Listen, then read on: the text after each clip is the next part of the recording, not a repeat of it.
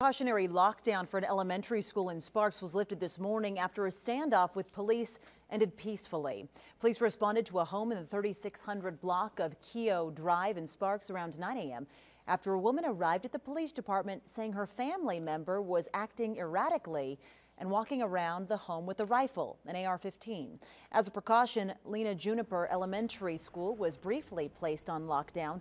Police surrounded the home and set up a perimeter and proceeded with caution. We took our time. We got a good history on the family and our contacts with them and any other information we could gather from neighbors, family members, etc., so that we could make contact with them and use that information to resolve it peacefully.